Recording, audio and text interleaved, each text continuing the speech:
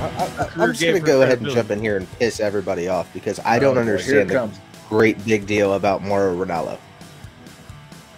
Everybody loves Mauro Ranallo. Mamma I give mia. two shits whenever he's here. Okay. No. Nope. This nope. Okay. This doesn't even justify a response because you're wrong. Tom, don't justify. Don't give him a response. It's bullshit. Everybody sucks on this man's dick like he was the second coming, and he's nothing. Okay. No, Michael Cole's commentary is bullshit.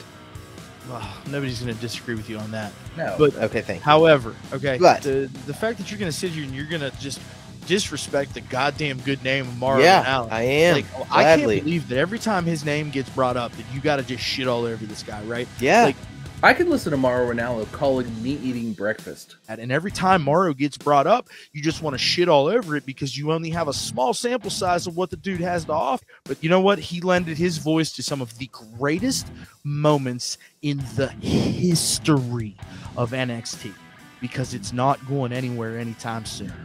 I just want to. Here's my issue. Hold on. Hold I don't want to do shit about it. You're wrong. Whatever. I don't give a shit about what you have to say.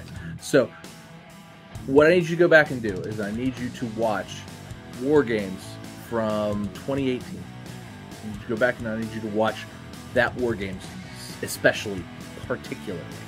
And I need you to listen to what Mauro has to say. I need you to listen for him, especially.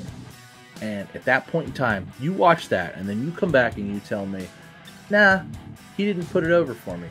Mauro Ranallo has put over more matches. And he got more people over. He's the JR of putting people over.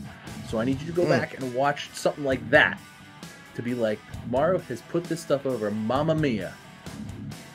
That's it, man. Look, buddy. We can't tell you. I can't tell you how wrong you are because you're wrong. Anyway, Beth Phoenix. I don't. I'm a miss her. I love Beth.